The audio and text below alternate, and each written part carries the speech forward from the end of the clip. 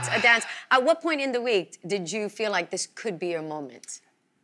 Well, in honesty, I don't think there was one, actually. I think we just... I knew that it was going to be a good dance if you pulled it off. And I felt that in this dance, Jamie really got into character. Yes. He even shaved his beard off and kept his moustache because he wanted to look like a matador. I did. He was telling the hairstylist exactly how he wanted his hair to be. Choice. You made an actor's choice? From that moment, I was like, he's going to smash it. He's getting into his you role. believed in him. Yes. Jamie, last week when you were on the show, we talked about how you're moving and moving and moving up on the leaderboard and that you were on the trajectory to get 37.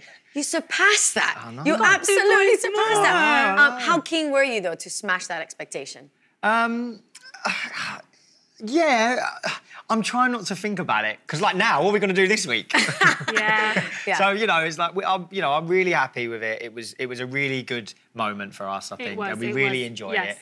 But it doesn't last very long. Like, you come off the stage and then you're immediately onto new dance, new week. Yeah, new dance, new week, back to zero again. Yeah. But no, I think everything just fell into place for that one performance. It all worked together. And it all worked. Perfectly. And Michelle, you got such great compliments from Shirley about your choreography. Yes. But how important is it to have someone like Jamie be your student to really execute what you have in your head and your visions? Do you know what? It's great when you have someone as talented as Jamie. But yeah. Go on, say I was going to say, talk about today, how we're working on... Wait, slow down. Sorry. This is my show. Of course it is. I'm sorry. No, but it is. You've got such a great student in Jamie, don't you? Yes, I do. And I think, really, as a professional, whoever you have in front of you, you need to adapt the choreography to their abilities and their strengths. So that's what I try to do. Well, we talked about it just then. The acting was a big part of the Paso Doble for you this weekend. So can you tell me what you were thinking about in this exact moment, though? I'm curious to know. Here it is. Lemons. Yeah, that was it. Lemons. And we found them, didn't we? Vito and Sarah stole the lemons, everybody. They stole He's the lemon thief. Cheeky monkeys. There they are.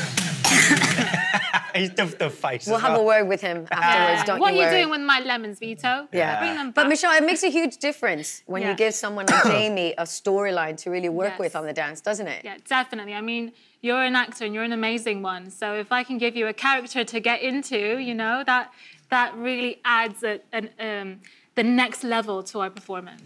You had some EastEnders cast members in the audience, Tanya Franks and Adam Wood. Yeah, they were there on Saturday. What did Adam think of the dance, and do you think he'd ever do Strictly? Do you know what? I think he could be swayed to do Strictly. He really enjoyed it on Saturday, and he's been loads of times before to support loads of other people.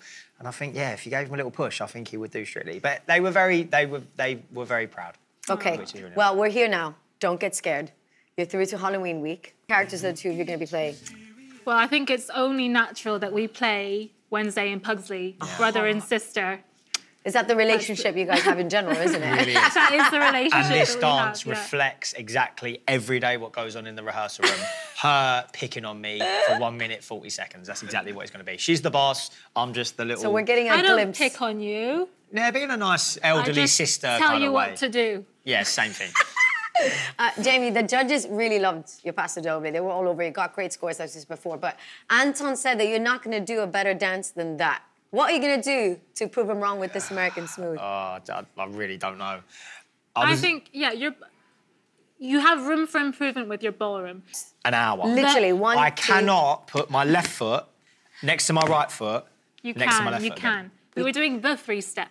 The movement of the foxtrot. It's just not going. So the three steps are just not, they're not threeing. They're not threeing. It's improving. We've still got a day left, so don't worry. We're just going to spend the whole day doing that. On the three-step. Jamie, I've got a fun fact, though. You and Chris are the only ones left in the competition who have not had a dip in scores. Oh, wow. Does that mean that now that we're into this part of the competition, it's becoming more competitive or more supportive? No, I really think, especially after Saturday, because I will say, I think Saturday, for the neutral, for the viewer, Strictly on Saturday night was brilliant to watch. There was moments in all of the routines, and it was a fantastic evening to watch.